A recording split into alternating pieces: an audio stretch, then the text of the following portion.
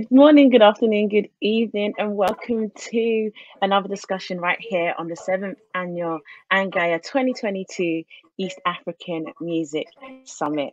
The theme for this webinar has been embracing the new normal, and we want to unpack that in today's topic, where we will be talking about the evolution of African music yesterday, today, and tomorrow. Now, I am your moderator, Gracey May, and I am joined by a distinguished panel of guests who will be sharing their thoughts, feelings, and opinions on this topic.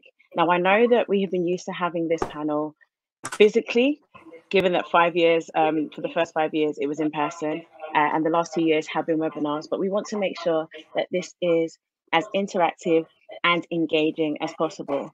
So I'm going to encourage you to use the Q&A box, which is just to the right of your screen. Please send in questions as we discuss. Please make sure you add your name, where you're chatting in from, and please make sure that your question is as specific as possible. If you're joining us on Facebook, YouTube, or Airmeet, you can also join in the conversation on social media. Feel free to use the hashtag. And that is me done with the, I guess, housekeeping rules. I think it'd be good for us to introduce you to our amazing panel. So without further ado, I'd like to list the guys that we've got on screen right now, and then I'll give them some time to give you a mini intro about them.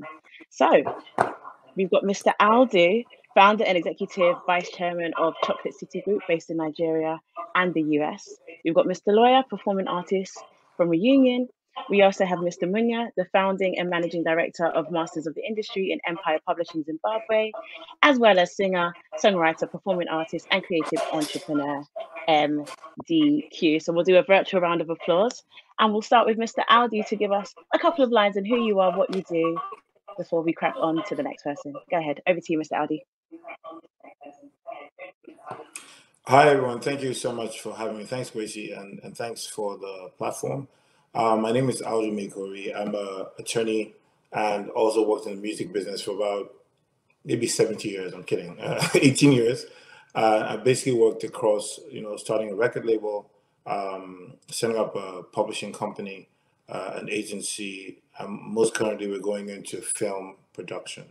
I'm very passionate about Africa. I'm very passionate about the creative industries because I believe that it is a pathway, not just for wealth creation, but I think that it helps to reinforce our culture and brings people together in a way that no other form can. For me, what's exciting is that there's now a renewed global interest, especially from African governments, where they're now looking at the creative industries as a means to empower people.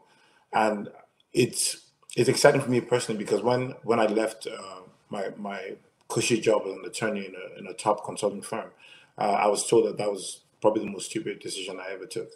A few years later now, the world is moving towards our music, our culture. So thank you so much for having me. Amazing. Thank you so much for that introduction, and we can't wait to hear what you've got in store for the panel. All right, let's move on to Mr. Loya. A few lines about you. Hi, Gracey. Hi, everybody. I'm Loya. I'm from Réunion, so I produce electronic music for 10 years, yeah. And I'm blending my traditional music called Maloya with electronic music.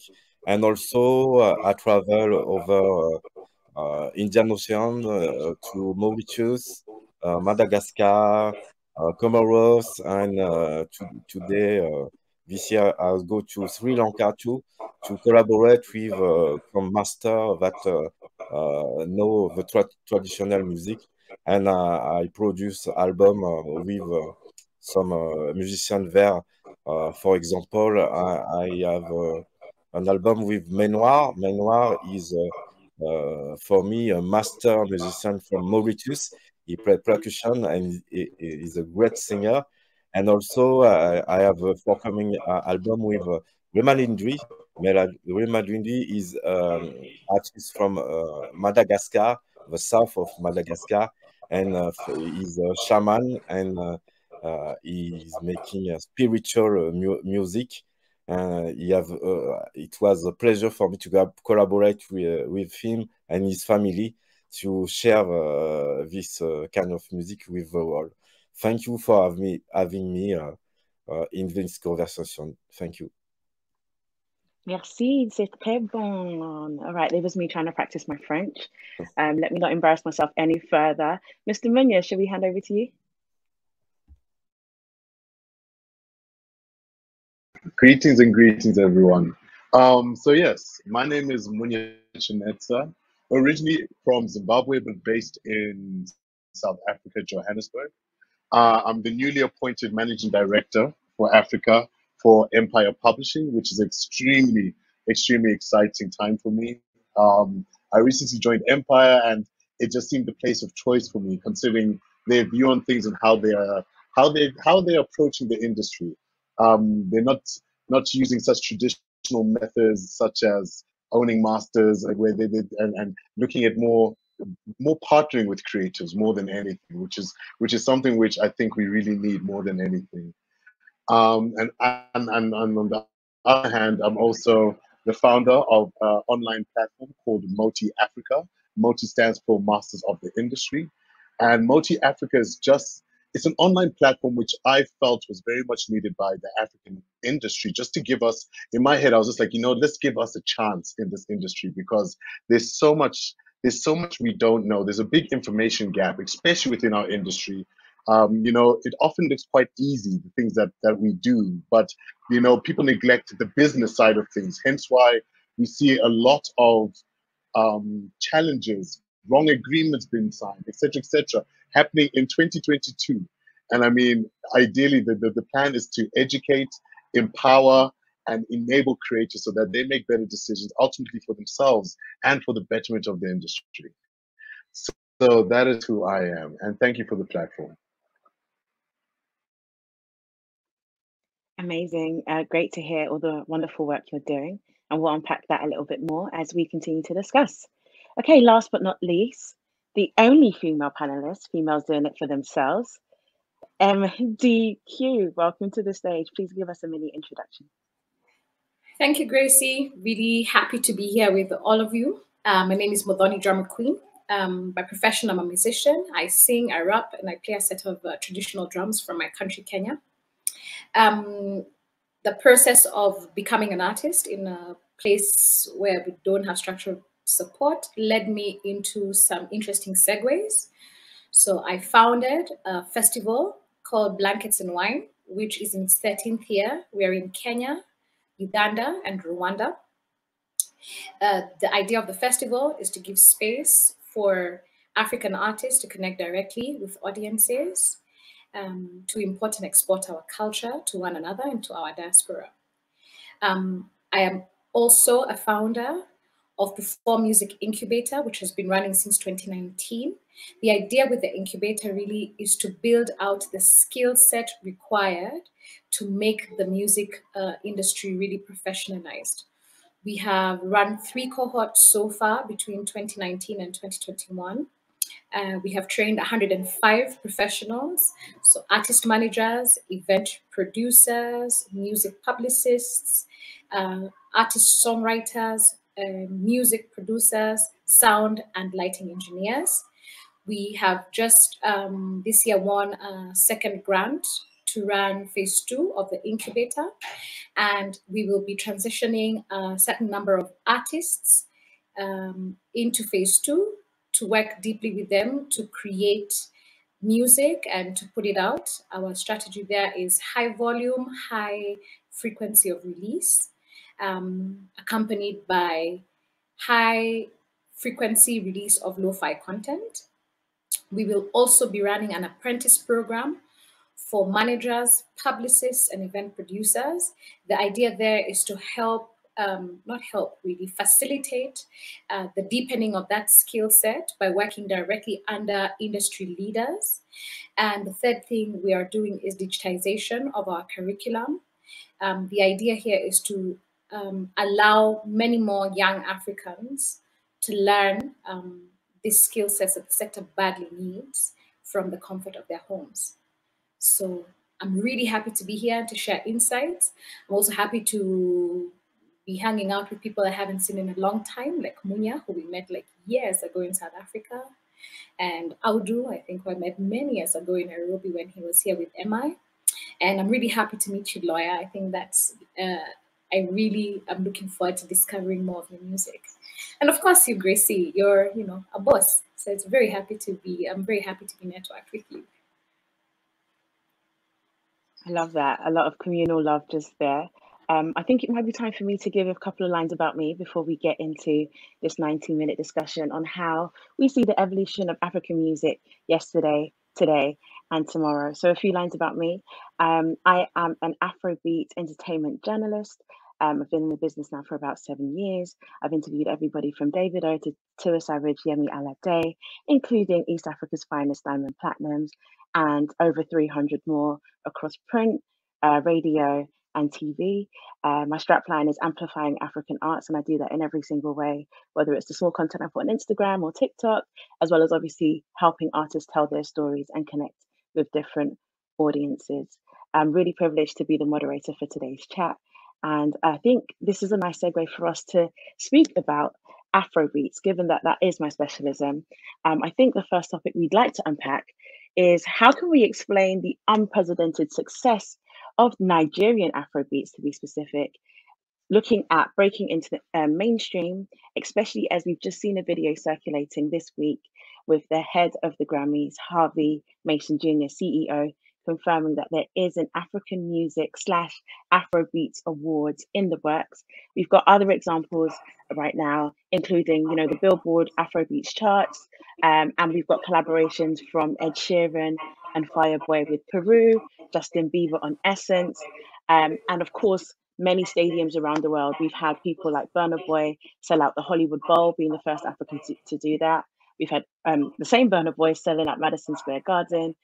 Wizkid having a three-day residency at the O2, 20,000 capacity each. I mean, Afrobeats is global. How do we explain the unprecedented success of this? And Audu, you've come off mute, so I'm going to segue to you. I was hoping children MDQ would go first. I was hoping she would go first. But I think it's easy to know the tip of the iceberg, but there's a lot under the water that's built movements. But let's not forget that African music has been international for years. I'll give you an example. There's a song called Smother. I don't know if you guys know. You guys know the song, Sweet Mother. Nobody knows Sweet Mother. Nobody knows it. Nobody knows the song? Wow, okay, you guys Google the song. Google that song. It was released in 1976.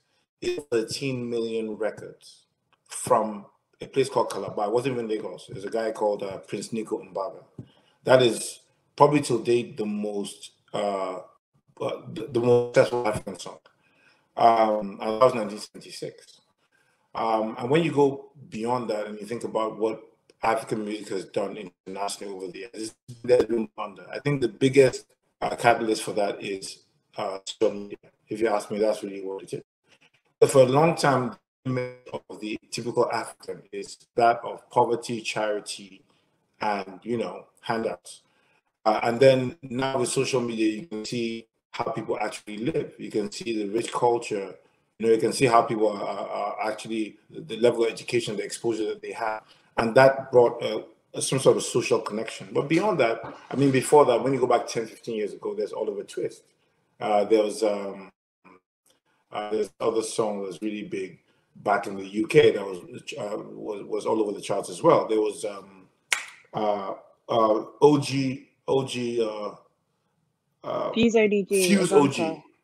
Fuse OG did tracks with Ed Sheeran years ago. So really, guys, there's a lot going on, but what happened is come full circle. Now, I want to also know that from an international perspective, Afrobeat is a generic term for African music, or should I say the new African music. So it's not necessarily about Nigeria or Ghana or whatever it is, but let's just say that the front runners are Nigerian artists for lack of better. I also think that you need to go back to understand the influence of what has brought this Afrobeat. And I tell people that Afrobeat actually is it's a buffet of different things, right? There's a strong South African influence in that, especially in the house music genre. there is high life music in Afrobeats. There is hip hop and pop music in Afrobeats. And what happens then is simply it's just the brilliance of being able to put those things, those elements together. Because what happens in music generally is that people find things that they're familiar with. The reason why Black music is so ubiquitous is that we're familiar with the drum. It's the drum that ties all Black and brown people around the world. Anywhere in the world, there's that drum. And so with Afrobeat, it took elements from different parts and infused it with Pidgin English. And that also helped the Pidgin English cross over to parts of West Africa and the Caribbean. In fact, there's a strong Caribbean influence in Afrobeat music. You will hear it. So this is what happens when people come together and collaborate. And so I would say that Afrobeats is successful because of the collaborative elements that's been in it and infused over time. But the fact too that traditionally, Black people drive culture around the world. Look at it in any part of the world, whether you're talking about fashion, when you're talking about storytelling, when you're talking about even hip hop, right? Even rap, even jazz is Black. So it's not really surprising. I think what is surprising is that it took off at a point in time and just skyrocketed. But I have good news for everyone that this is just the beginning. We haven't even started. There'll be more and more and more. And yes, I'm aware about the talk about Grammy and creating a category. It's great. But I think what is more important the last one that really was I know Africa is doing a lot. This old ones maybe 20 years ago. It was done in South Africa. African award shows that celebrate beyond just celebrate sound engineering, sound the technical things that help build the industry. They're very critical because that's how we can sustain the growth in the industry. Otherwise, Afrobeat, Afro music, we can just make sure that the cultural revolution that will not destroy the world also sustain that as many people as possible. And through this, how much marketing, how much destination marketing happens because of Afrobeat. People are not saying, oh, I'm going to go to Africa in December, but music has opened the doors for the rest of the culture to be sold. So how we position ourselves to take advantage of this time, this boom, this culture. Thank you. Amazing. There were so many nuggets there. You spoke about collaboration, you spoke about Black people driving culture. And so I guess the conclusion there is it's not unprecedented success. It was always going to happen.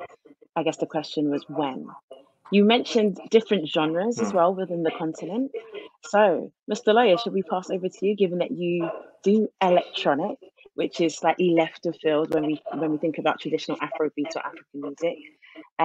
Please, let's hear your thoughts. Have the pleasure to collaborate with Tony Allens. He is the drummer from Afrobeat. I make 2 remixes for him, and I'm a great fan of him and Fela Kuti too. I'm also a saxophonist player, so I grew up with the song of Fela. And for me, Afrobeat is everywhere because it's telling the truth, you know. It's telling the truth about the music. The rhythm is awesome, and also the talk about that's it in the world, the politics things, and it's telling the truth. You know, there's also guys like Michael Jackson could some music from Africans like Manu Dibango and I think the sample in music that have discovered the African music.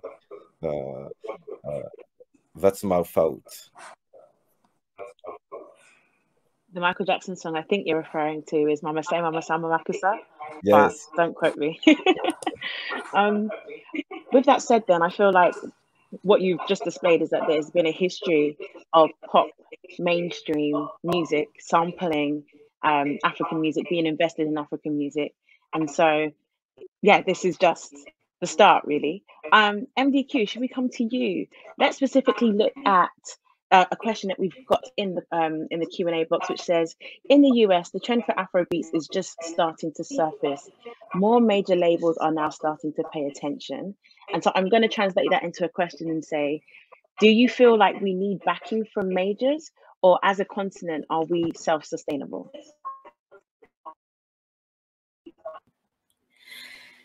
That's a very loaded question.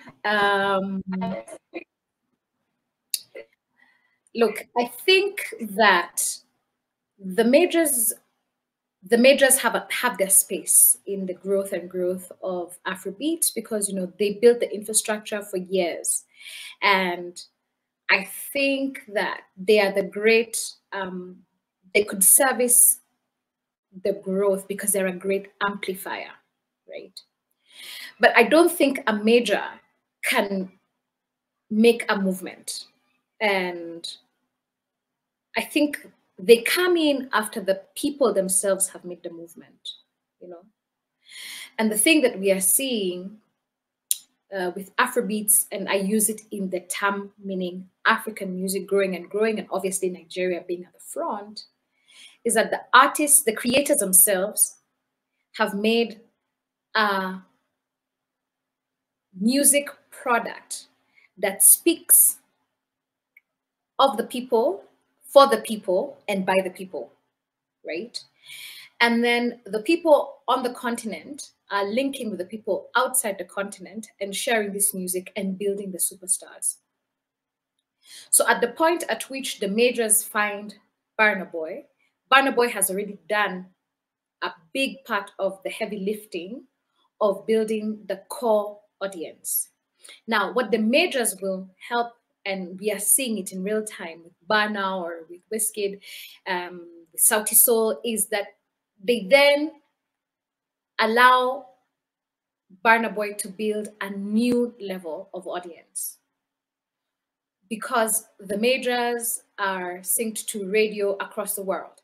So now Burna Boy's single, can get out of the studio and get onto like playlisting on radio stations across America, or specific markets in Europe. So it makes Burna Boy's ability to get a new audience greatly amplified, and the time greatly reduced. They also have the touring network. So whether they have the touring network through affiliation with festivals, or literal ownership with festivals, or being able to do JVs with people who put together the festivals,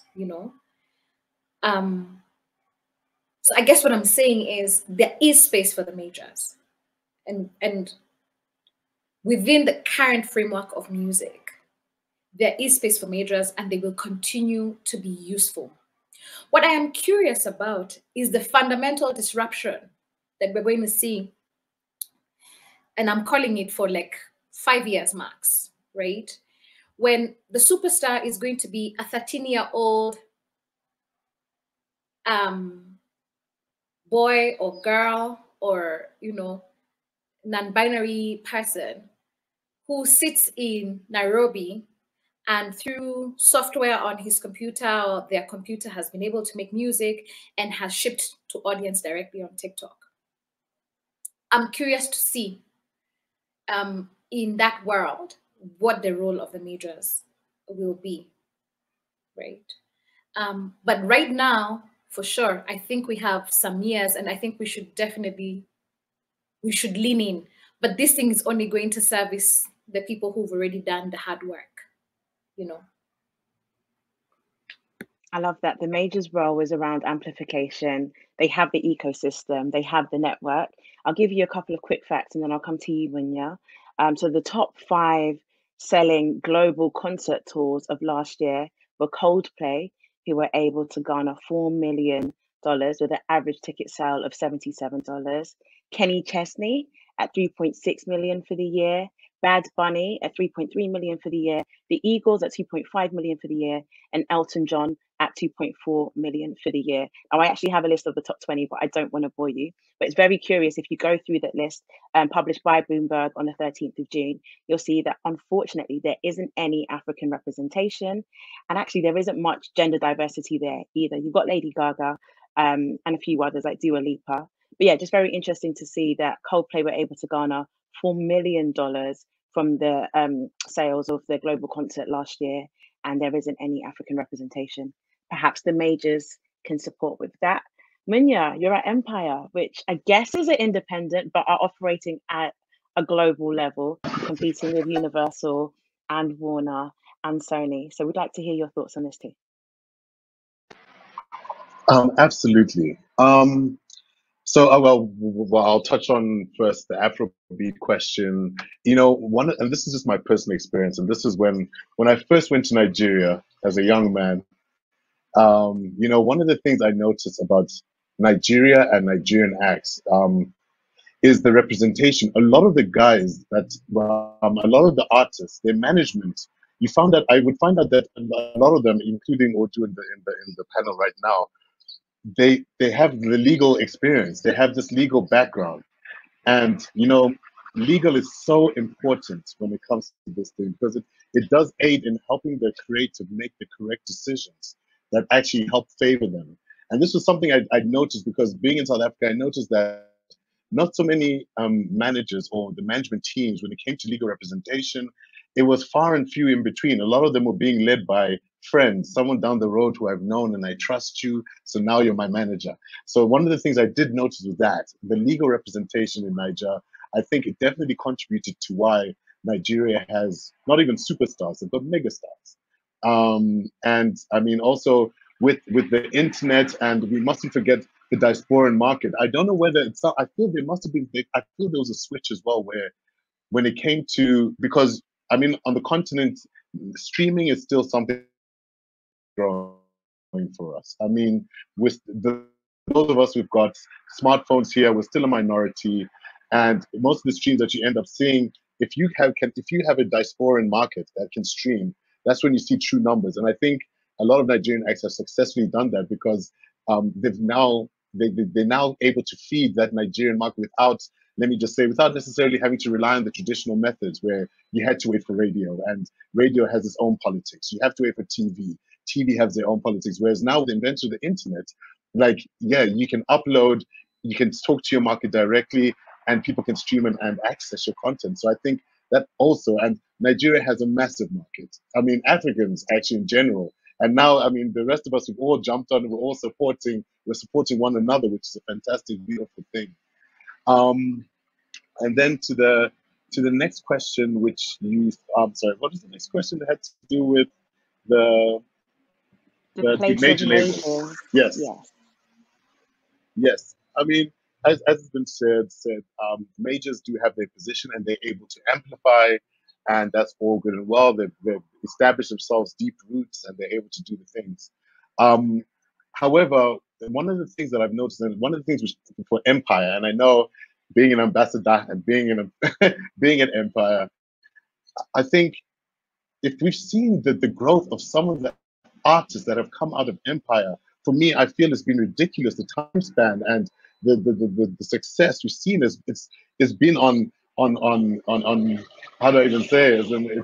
It's been at speeds which have been ridiculous. How we've seen Fireball, and I feel Fireball's growth has been a level in terms of just in a global sense. Maybe it's been 2-3 years, but we see that it's happening in such an exponential rate. It's ridiculous. We're seeing what's happening with Ashake.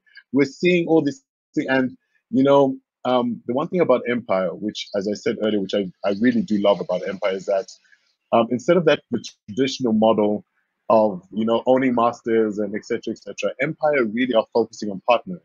Empire doesn't actually own any masters.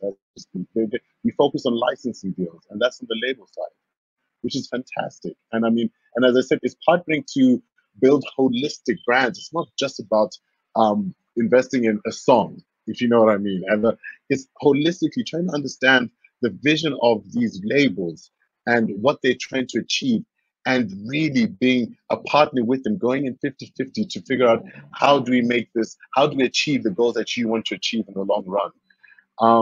And I'm on the publishing side, so Empire Publishing, which is and on the continent, is brand new for Empire. I'm the first employee on the publishing side, which is super exciting. I'm going to be building a team, but another set of creators which I really I'm excited to really work on is the songwriters and producers, who are more often than not they're the forgotten creators. And I mean, internationally, we've seen how major brands and producers and songwriters, how they can make a living off that. However, on the continent, we don't tend to do that because we've neglected certain things, certain such as, for example, simple things like split sheets, for example. How the importance of having a split sheet once you're in the studio, once the composers and authors have created something, completing a split sheet so that the royalties can be allocated correctly. Understanding the purpose of a publisher, even, because more often than not, when I'm starting the conversation about publishing, people think it's publishing to do with distribution, because everyone's used to hearing you've published a book. Oh, publishing. So publishing, automatically they say, no, I've got to distribute it. Whereas no, publishing has a whole different meaning.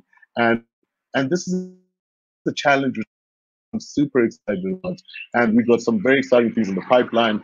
And we're really hoping to build in such a way that we begin seeing songwriters and producers having sustainable careers where that they don't have to feel the pressure of becoming a performing artist, because they see that's where the money is in gigs, where they're comfortable and they're seeing enough royalties, they're seeing the money coming in such a way that they can actually focus and do what they need to do. So yeah, exciting That's times. incredible.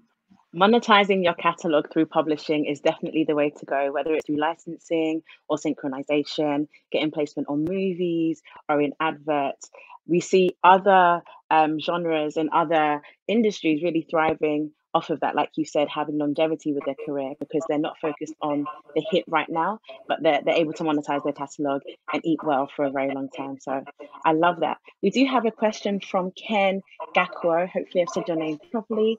And then we'll move on to the next question. So MVQ, you touched on TikTok. And I think, Munya, you also mentioned that, you know, as the internet population increases in Africa, we're going to be seeing a lot more development. Quick fact, in Nigeria, the internet population is only 40%, and we're still getting the crazy numbers that we are. Based on what surveys you look at, the population in Nigeria is between 200 and 250 million people. So if everyone has access to free internet or at least affordable data, I'm sure we're going to see jumps in streaming and, of course, in influencer challenges on TikTok. And so that brings me to Ken's question, which says, how can my journal get marketed? Who would like to take this one? What is the best form of marketing in this day and age?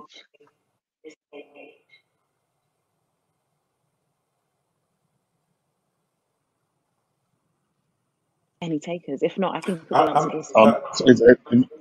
this. Just to understand the question, sorry, he's asking how can, so I'm reading the question, how can my journal get marketed? His journal being his music? I believe so. Oh, I think he's talking about the genre. Got you, right? the genre. Oh, So yes, his he genre. did define his sound. Yes. Yeah. How does he promote his genre?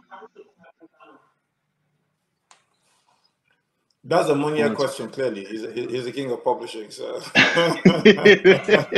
How can my genre? So, I mean, now this, I guess, when it comes to something with a genre, I mean, so currently it sounds like he's the only person, he created this genre himself. I mean, so in terms of popularity, you know, I'm a strong believer in hometown advantage, where if anything is to become popular, you need to have within your surroundings, your nuclear, whatever, whoever's close to you, to create that that hometown support for people to recognize it. And I think that's why the advent with genres like Amapiano and the like that have now also just grown in globally, that have become global sounds. It's also about it, but it all started at home. It started in South Africa, where people were just vibing it to the point where you couldn't ignore.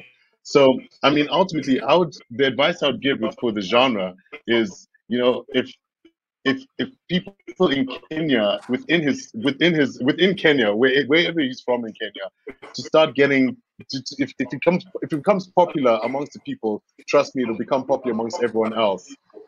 So I would say, yeah, work the music, work your music locally, getting a play, having experiment with it, collaborate with other writers and people to jump on the genre as well. And yeah, I'd say those would be some of the tips I have. Amazing. Get that local support. And also be your best promoter. Like, no one's going to promote your music more than you do. If I give you the 4 pillars of publicity, just very quickly, the 4 P's that I work with are promo, playlisting, publications, and press. And I'll unpack that probably another time because I don't want to derail the conversation. But promo is everything from online to offline promotions. Playlisting is editorial and independent playlists because you'll find a lot of independent curators have a very strong following. Press is everything from TV, radio, podcasts, YouTube. And then the last one I said was promo, playlisting, press, publications. So getting yourself into the blogs, into the magazines, especially if it's a brand new genre, you'll find that some people will be interested in covering that as Afrobeats and African music explodes across the globe. Audu, did you want to jump in?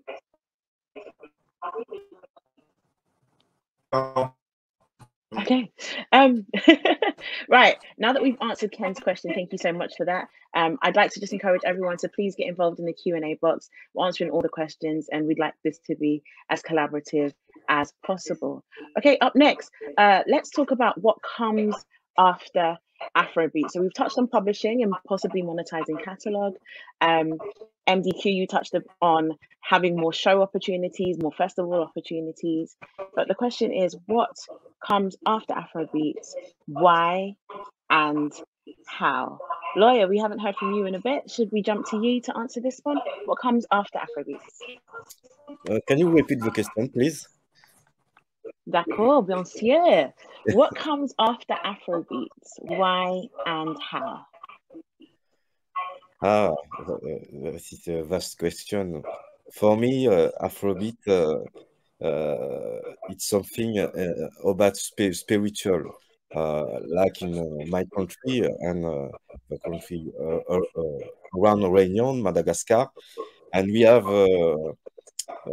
we dance music for communicate with spirit, you know, and people dance all the night and they sing all the night and they become in trance with drums, only with drums and voice.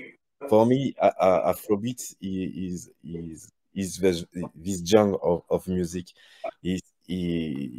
You can feel you happy, and it full your body and full your spirit too. For me, this is important because music have to serve you, and people want that, you know.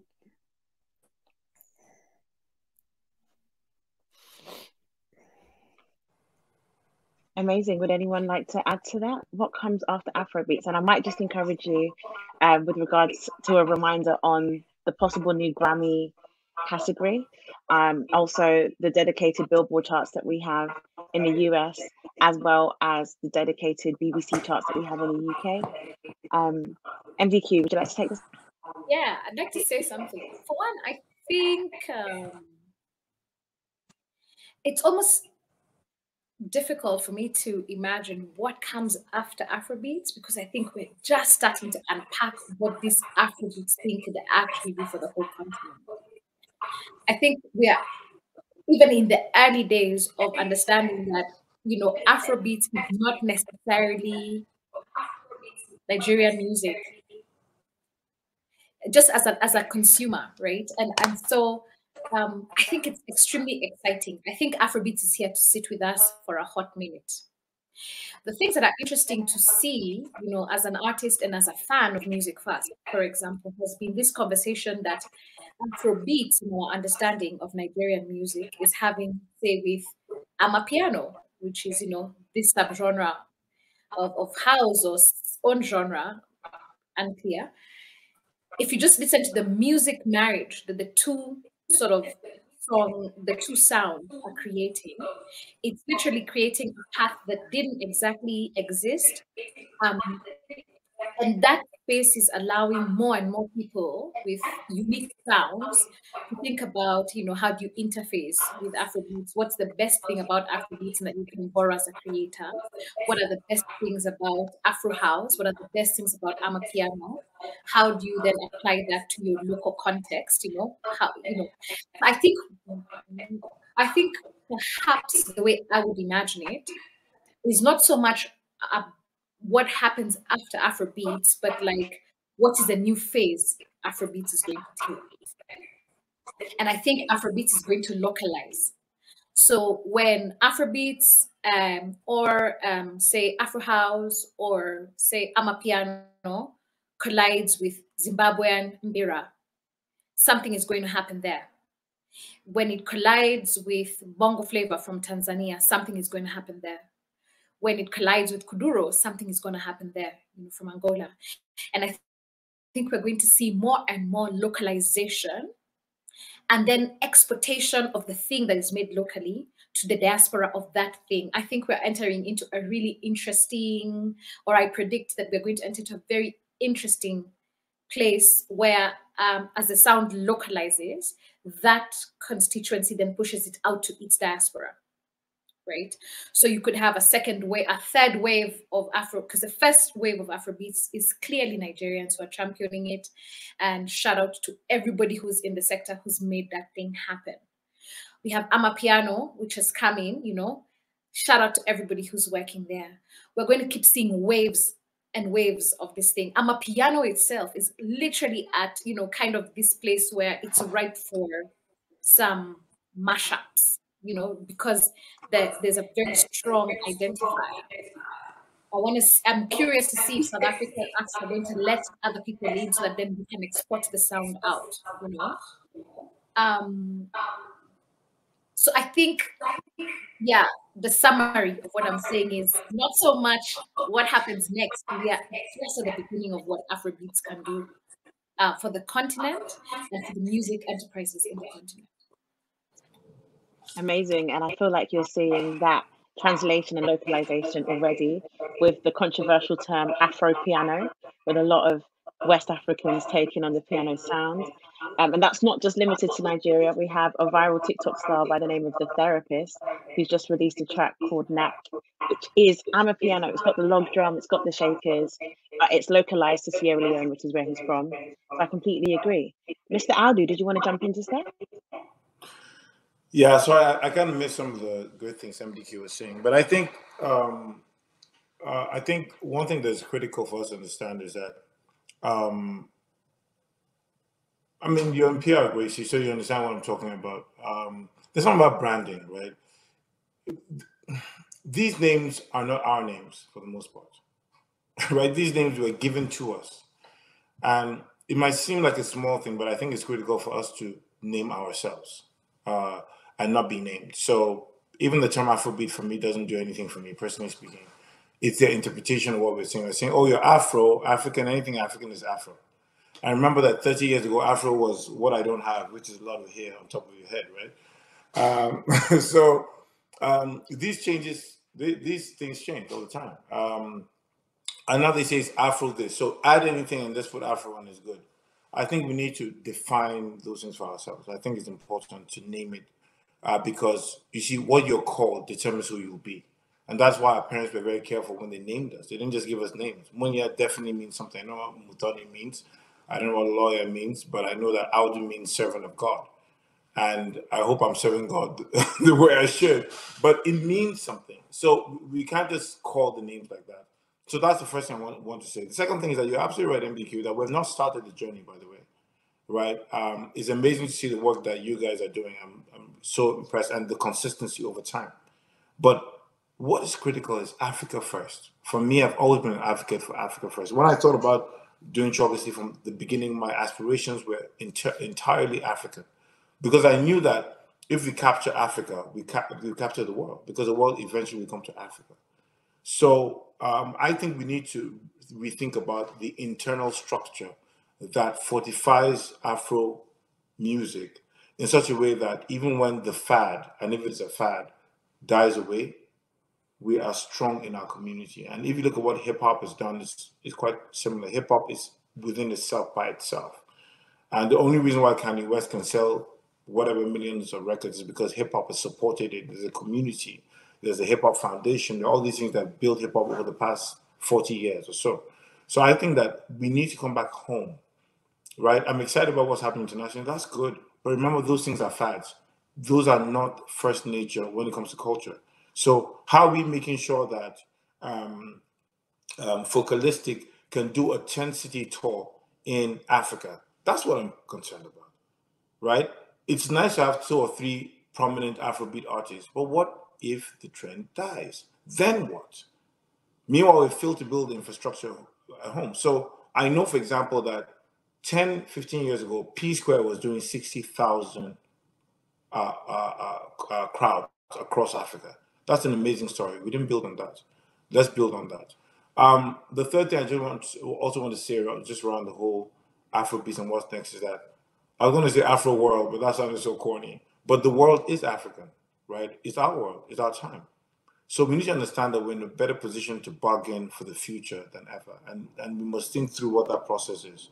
Otherwise, the work that has been built over the past 15, 20 years collapses, and then we're back to struggling for airplay again. So the only way to fortify that is to fix the local distribution. It's nice to have global platforms, but you need local distribution. And that is where our friend Ken comes in. If there's a local distribution and a platform, people will relate with what he's creating because it's brand new. And while the world is preparing to get into it, he's already selling out locally. Amapiano, for example, and what's interesting is that I don't even know what Amapiano is anymore. Do you know why? Because it's now merging with Afrobeat. And you talk about the guy in Sierra Leone. So it's all a medley, guys. So we shouldn't over stratify and, put ourselves in boxes. We need to understand that it's one big box, that's small little compartments, but we can actually remove those compartments and it's just one whole jack in the box thing. So yeah, let's keep understanding that it's Africa, the future is Africa. Africa is now, and we are Africa. Thanks. I love that. And it looks like Natalie Crew in the questions agrees with you. She says, over-reliance on the Western gaze in the US charts for mobility and visibility is a bit jarring for me. Unless you have the capital to politic and brush people's hands, it becomes a deep, dark, black hole. Fortifying the ecosystem on the ground across genres and manufactured borders is incredibly important, and not whatever is popularized by the white Western gaze. So yes, echoing what you said, Audu, making sure that we fortify our local markets, because at the end of the day, once that gaze is drifted, as we've seen it do with reggaeton and bashment and other genres in the past, we're still here. We still have to eat. It's still our music and it's still our ecosystem. With that said, then, how important is Africa's musical heritage upon its future? How much do we need to look to the past to kind of navigate the future? And I'm going to throw this one to MDQ. That's a really you're full of good questions, Gracey.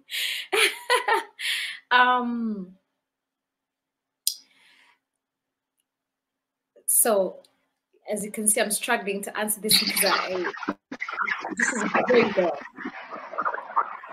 Munya seems like he wants to support. Do you want to jump in, Munya? Yeah, I can jump in just for a bit. I mean, future and the past, without a doubt. I think one of the things is definite lessons that we can learn from the past. So one of the things that I found was so crazy that it was in 2020 when I went back to a school called the Academy of Sound Engineering, and I was doing a masterclass in music business. When I came across one of the biggest copyright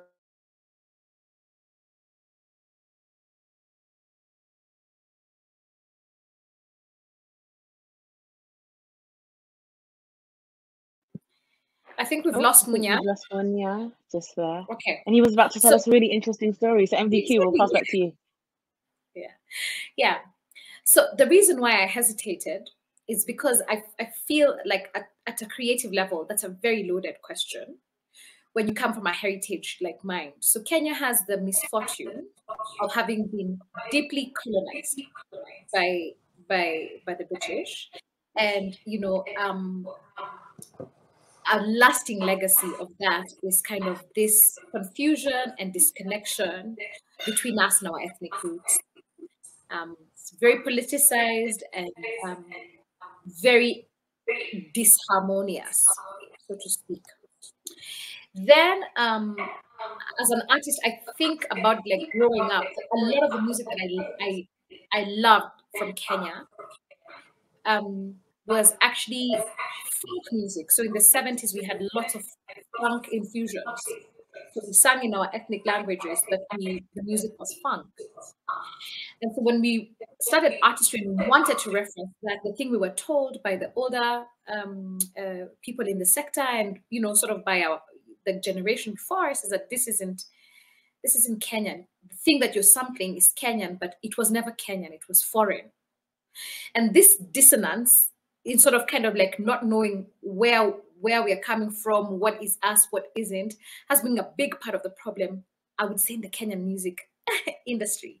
So extremely vibrant. I think Audu would attest to this. We're extremely vibrant. Kenya, actually, our main problem is we are over diverse, if there's such a thing. Like, there's lots of everything, and it's taken us a long time to kind of figure out, so where do we come from in making a sound?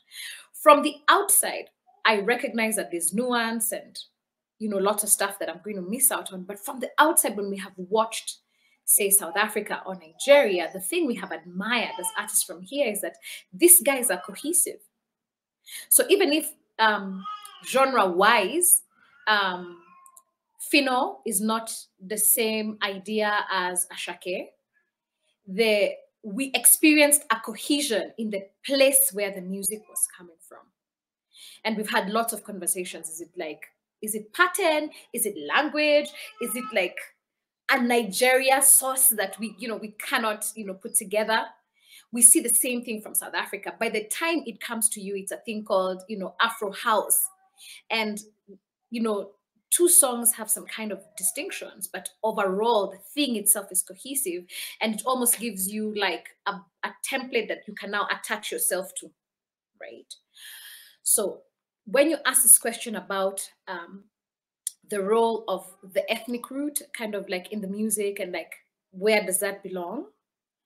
I think that's the challenge we are dealing with here at home, to sort of decide what of these things is going to be useful, if at all. Because then when I also look to popular culture, we have invented two things as, let me say, as city kids, right? We've invented a genre called kapuka, which is our pop music. And then we have a recent invention called gengeton, which is kind of built upon kapuka, right? None of these things has any reference to any ethnic root. But we can imagine, as creators of music right now, and we are experimenting, that any of these sounds can interface really creatively with what we have understood Afrobeats to be, and what we have understood Afro house, or what we have understood Amapiano. And there kind of lies our magic, because we can make something, and even if it doesn't speak to anybody's specific ethnic root, it does speak to our experience, kind of this urban Kenyan experience, which we have all kind of consolidated around.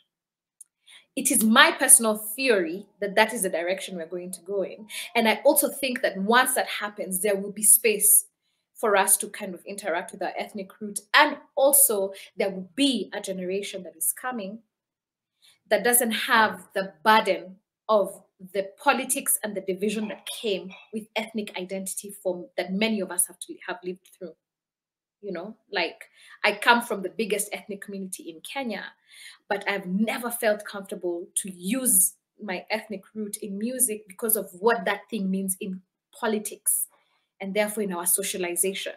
There's almost it's almost dirty. I don't know how to say it. It's almost, there's a negative connotation to this thing. And this is why I hesitated, because I think there's a lot of nuance when it comes to this question. I hope I've given some insights. 100%. And I'm so thankful for your transparency. I think as we move further away from colonization and we start to regain our own identities, each 54 African country, as well as, dare I say, lower down to the tribes, I feel like we'll slowly get there. You mentioned Ashake, and I went viral on Twitter for calling his music Fuji piano, but sonically, his references are very much Fuji, and Fuji, historically, is a West African, Nigerian, Togolese, Benin type sound. So I'm hoping that this is a window into what's going to happen next, where we're able to go back to our roots, and infuse that in some kind of neo form, to take it to the next level. Mr. Loya, again, I'm so fascinated because I rarely meet African artists that are into electronic EDM house, and I love the movement, by the way. But what do you think when it comes to Afro beats and African music? How important is our African music heritage? I think we have to experiment in a new direction, not to copy what is we are hearing in Europe. There's a lot little artists in Indian Ocean that blend traditional music, which is ternary rhythm, which is not very popular in the world, with electronic music. For me, the future is this direction, is to be yourself, your culture, think about it, and experiment something you think the future will be. So we have to learn and from other musicians and learn how electronic music is about, learn software like Ableton, and experiment ourselves with these tools to create our music. I don't think we have to copy Afrobeats, but to produce another thing. I don't know, but produce new kind of music that blend traditional electronic, or it can be electric like guitar, all sort of instrument. And the problem is to share this music with the world, and how we can distribute this kind of music. For me, I begin with the local. I try to find a small audience and use the social network, and it's work because it talks to people. They recognize themselves in this new genre of music, and it's possible to have a new business, a new kind of business, to live with this new kind of music. I love that. And you touched on being new and distribution. So that leads me nicely onto my next question.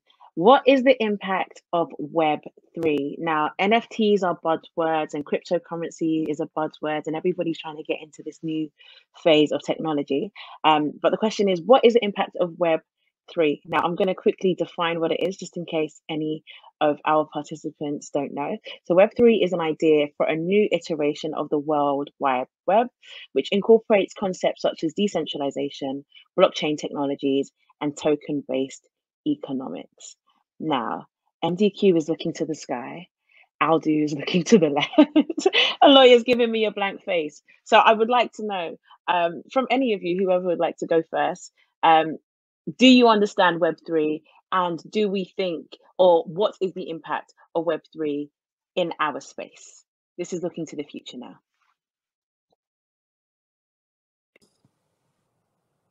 So I'd like to say that I understand Web3, but interestingly, I actually do work in the space of blockchain. Actually, working on a very interesting project with the government of Barbados currently, and it's basically around cultural heritage economy that is built on the blockchain. And what that does is surface 400-year-old information and uses that to basically connect people from the days of the slave trade. But that's another conversation altogether. But I do understand how blockchain technology works, and I understand what Web3 vaguely, I'm going to say, what the implications will be. But I think about it from, and I think Munya would appreciate this probably more, is that from a publishing standpoint, one of the biggest problems that you find is that the songs split sheets are an issue. People don't even record. I was speaking with a client yesterday, and they did some work with some artists from some region of the world.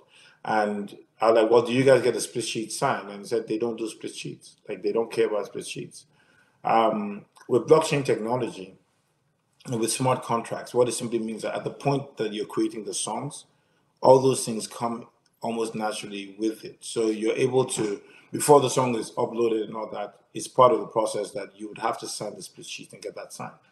Now, to put it in context, the amount of money that's missing, or shall I say undistributed, in the black boxes, they call it, for music, is over $4 billion. This is money from collaborations from songs that were dating back 60, 70, 100 years ago that weren't collected because the split sheets weren't complete. If you're doing publishing, there's no way you can collect on your royalties unless there's an agreement that these songs add up to 100%. Otherwise, you're wasting your time, right?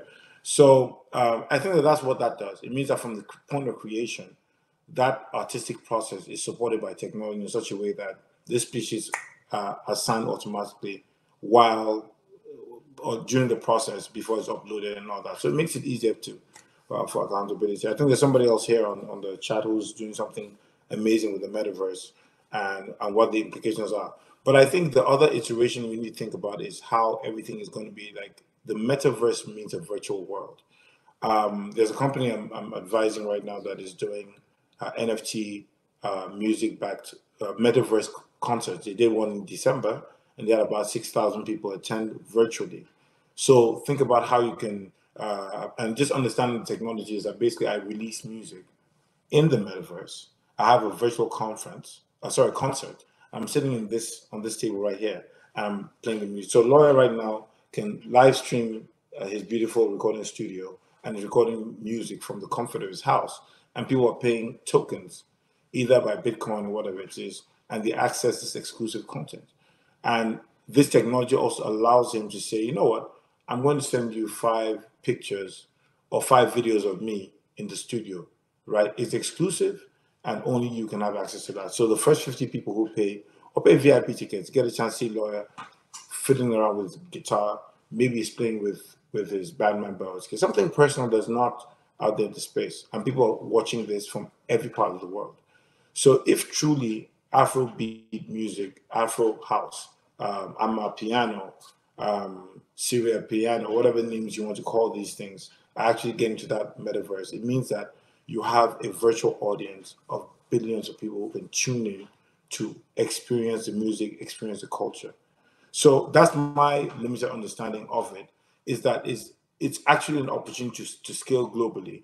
But unfortunately, we don't have a lot of that infrastructure in Africa because the internet is still, fiber is still, and access to these devices is still limited.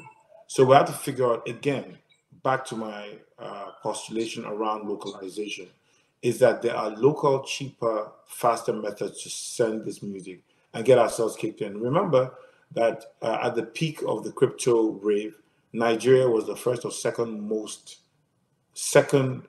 highest user of crypto in the world. Now, these are typically poor people. Let's be honest, they are poor people.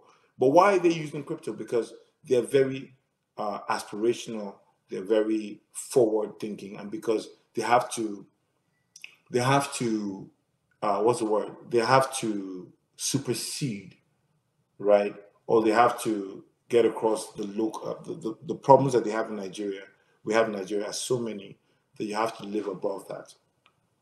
And what is a much better place for you to live virtually than the virtual world itself? So people are thinking about how we can get out of our current situation and go to the next level. And that is across Africa because poverty is widespread. So I think that that's my limited understanding of how we can begin to plug that in. And we need local tech companies to begin to think about local solutions while the big companies do what they're doing outside of Africa. Amazing. And we have Natalie corroborating. Sorry, MDQ. Give me just 2 seconds just to feedback what Natalie said, and we'll jump to you quickly. And Natalie in the chat has said NFTs and Web3 are allowing artists and festivals to maneuver beyond politics and build community globally. She's then added a link to M.O.T.I and the Africa FM crew, who are doing some incredible stuff. Festivals can do the same. And then she's also shared a link around some research if anyone is interested in working on NFTs. So thank you for that contribution. MDQ, back to you. Yeah, I'm so sorry. I just wanted to jump on and build upon what Audu had said. My understanding around NFTs, specifically music NFTs, because that's the discussion here. I think if you think about right now, and I would say in the immediate short term of NFTs for musicians, is that this is a path to build upon if you're already sitting with community.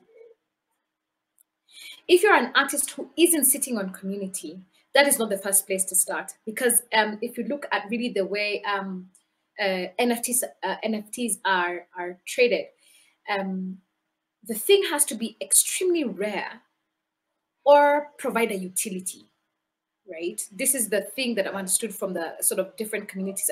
It has to be extremely rare and or provide a utility. So a music NFT, I would get Loya's NFT, which is actually it's the modern day, can I call it like special VIP pass? And I think I would already kind of alluded to that. So then it'll allow me to maybe go backstage with him or access some music that only a group of us can access. What I'm trying to say is that the utility of NFT for music right now is really for super fans. And so one of the things I think I've found to be dangerous in the way the NFT story is being told is kind of like artists who are at the beginning, at the start of their career. It's like, okay, I have a song and I've made an NFT and I'm pushing it out there. You guys buy my NFT. And I don't think it's going to work because there's limited utility. Like, okay, so your album cover is a piece of art. Fantastic. Good for you.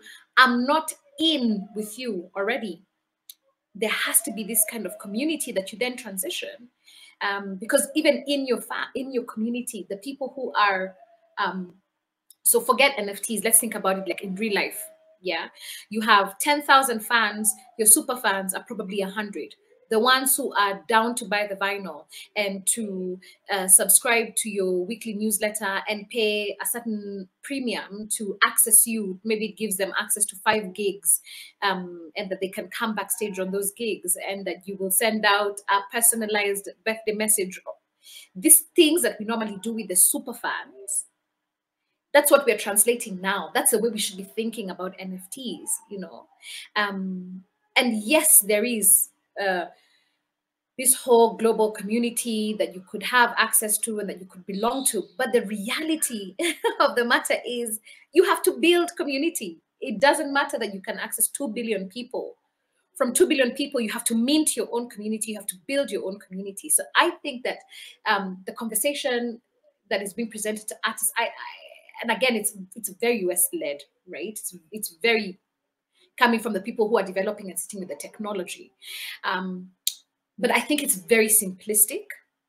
And I think there's, of course, always going to be outliers. But for the most part, NFT adaptation requires a utility and a community.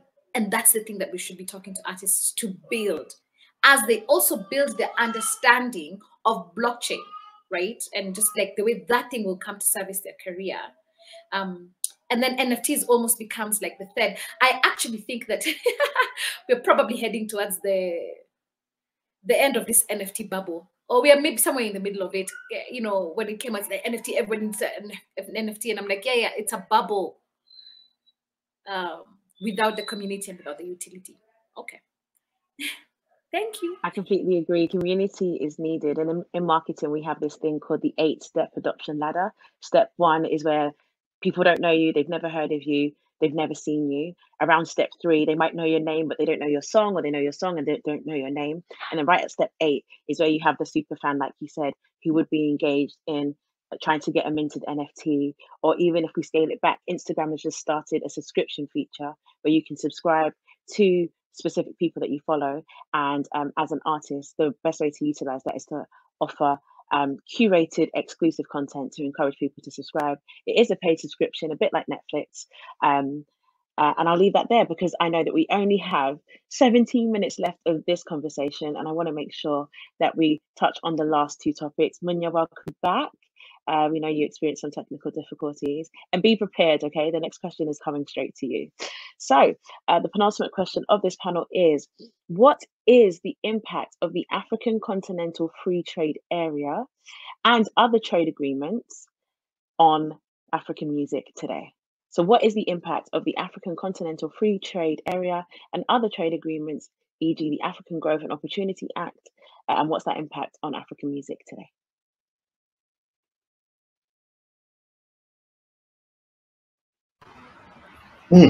Okay. I'm thinking this one, maybe start with one of the lawyers for this one. Audu, are we passing back to you as the resident lawyer on the panel? Yes. Sadly, it always comes back to us, the bad guys. And hopefully, you guys will pay me my fees after this call. So MDQ, Loya, and Munya, it'll be cheap for you guys because I like you guys and because Gracey has been such an amazing compare. So, but seriously, I think that the AFCTA, it's an amazing development.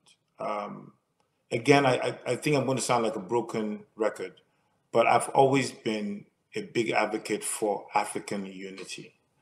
That's why this platform is amazing, because we don't always get the opportunity to interact on this level and to talk.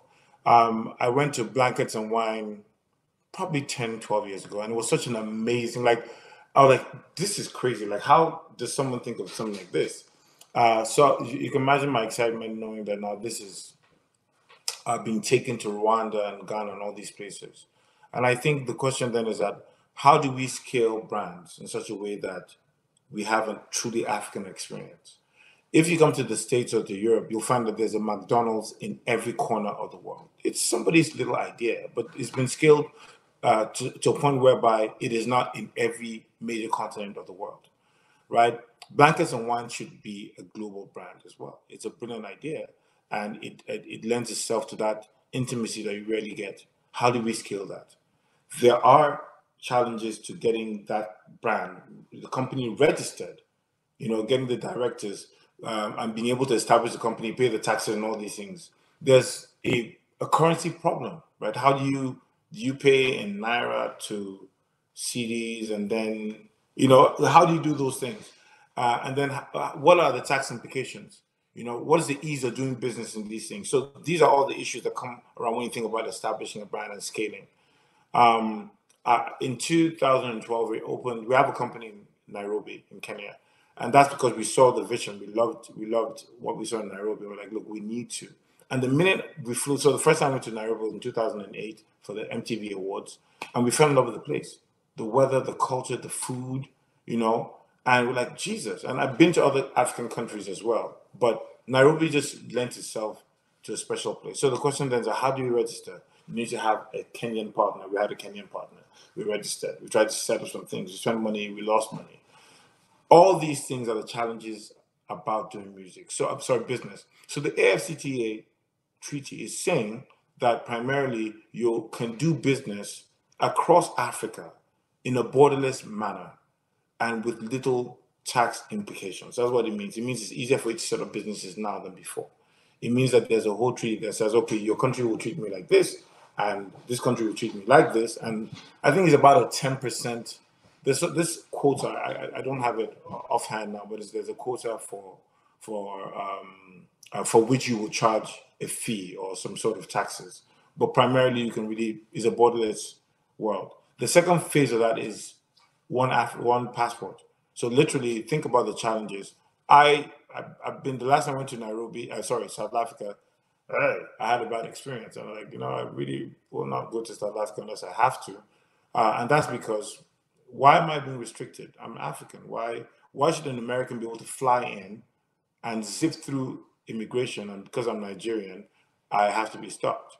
And why should someone from Kenya and Nigeria have that pact? But what we're saying is that Africa needs to have that pact. In the US, which is a quarter the size of Africa, you fly around anywhere. In fact, in Canada, which is another country altogether. So that is what the AFCTA basically is talking about. It's saying borderless business, eventually one passport for all Africans. You can fly in and fly out.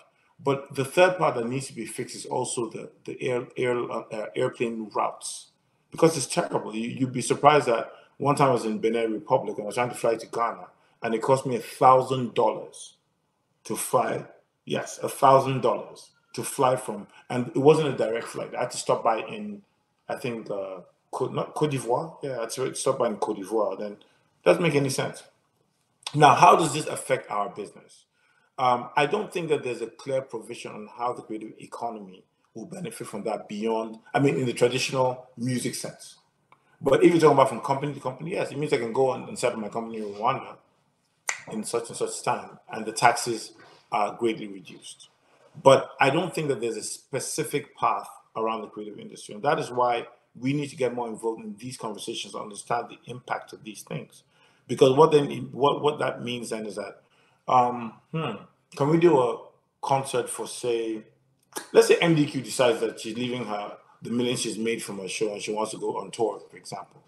How do we create a touring circuit around 50 countries in Africa, right? How do we do that? How do we ensure that Loya can wake up tomorrow and say, look, I'm doing these things, and the visas, the work permits, all those things are seamless? Because remember, there's a work permit issue as well. Remember, there's a collecting management issue as well. So there's so many issues around that. I think we that work in the creative industry need to interface more closely with the Secretariat, which is out there in Ghana, and work on policies that affect all of us, because the nuances and the peculiarities of the music industry are quite different from setting up a company that does ginger or manufactures oil, for example. So that's what I want to say. That'll be $50 each. Thank you, guys. I'll say. Yeah, thank you. I take Bitcoin as well, MDQ. I know you're not a fan, but yeah. I love that. Now, I feel like when you look at models like the EU, where there's free movement of goods, services, and people, we need more of that on the continent. Again, on Twitter, I'm a Twitter head, apologies. 2 weeks ago, there was a tweet that went viral that said, between the 54 countries, we should be visa-free. There shouldn't be any borders. And I'm a big advocate for that, especially when you touch on how convoluted the air routes are, where you might have to stop off in Kenya if you're going from Nigeria to Gambia, not just the prices. And when we know that the roads aren't always in the best condition, but also safety, the only way that we can truly be borderless is if we enable agreements like that and stick to them, even when we do have change in government. So thank you so much, Audu, for that contribution. Okay, last but not least, we've got 8 minutes left. I want to make sure that we get closing comments from everyone. We've had a really fruitful discussion today, and I want to thank all of our participants in the comments that are really interacting. It's great to see your contributions. Before we go, though, I'd like to ask each of our panelists, what's the one time-bound commitment, contribution, or action that you are pledging to as an outcome of this panel to help creatives in East Africa truly embrace the new normal? I'll give that to you again. What's your one time-bound commitment, contribution, or action as an outcome of this panel that you are committing to help creatives in East Africa truly embrace this new normal? Munya, we skipped you last time because we gave you a legal question, but we are going to start with you. We'll then go on to Loya, then Mr. Audu, and then we're going to end with the First Lady herself, MDQ. Munya, would you like to kick off? Absolutely. So just to get it clear, so you said, what's the one? So it kept on cutting out when you're saying that from my side. What's the one? Time-bound commitment, contribution, or action as an outcome of this panel that you're committing to help creatives in East Africa truly embrace the new normal? Oh, absolutely. Time-bound commitment, as in giving accessibility to myself, or as in, or I'm trying to think.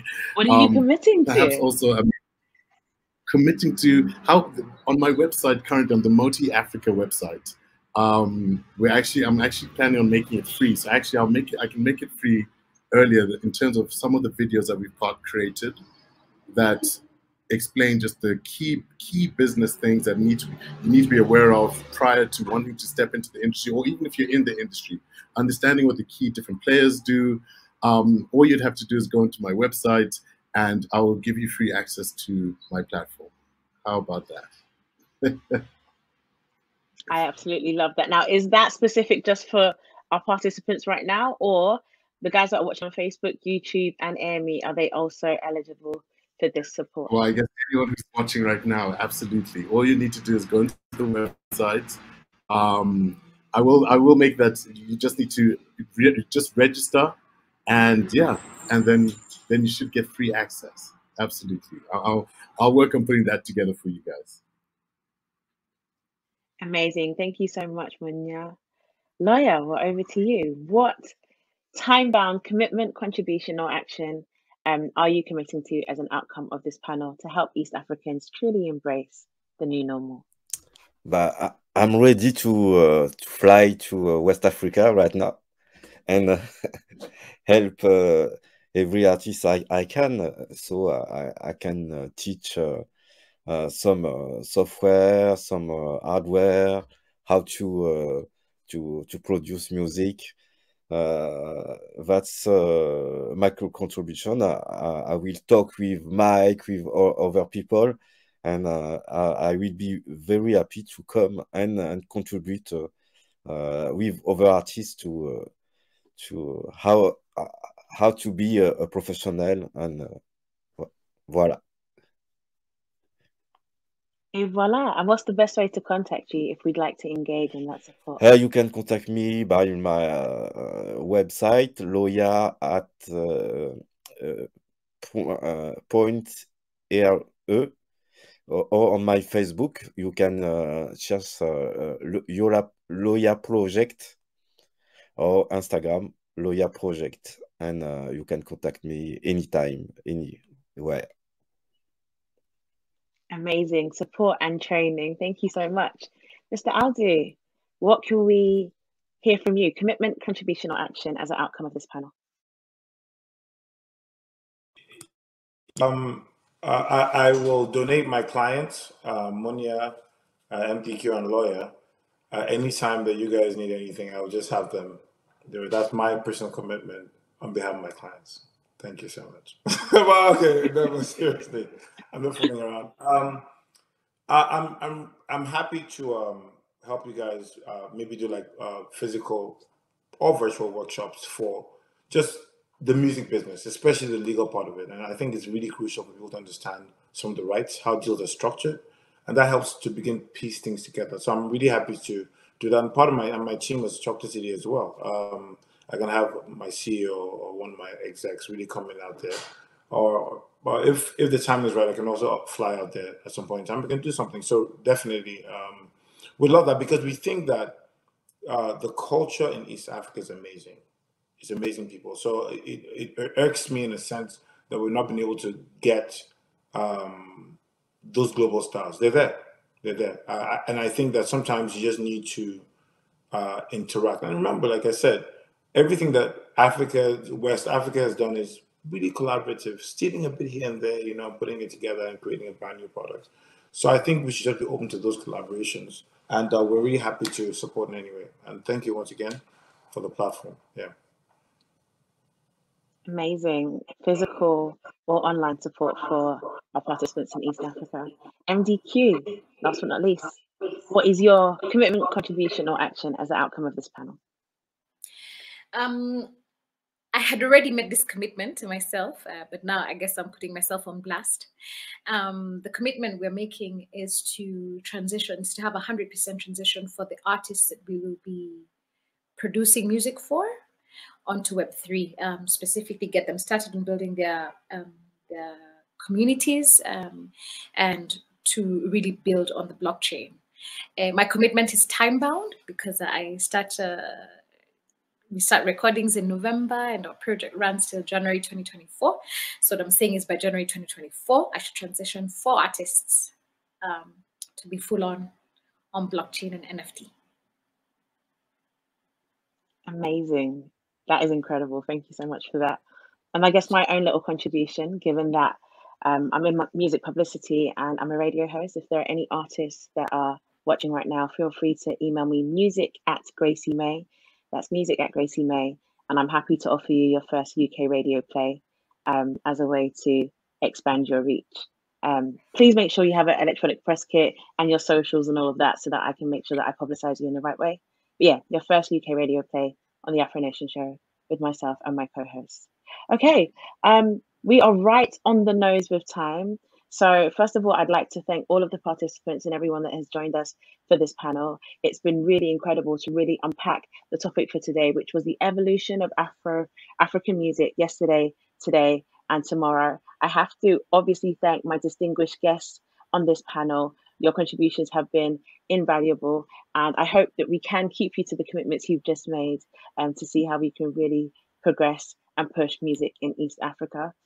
Thanks again to the hosts, and I've been your lovely moderator, Gracey May, and I'm going to hand back now to the ONGEA team to give us instructions for the next step. So thank you again for your time. It's been a great 90 minutes. Thank you.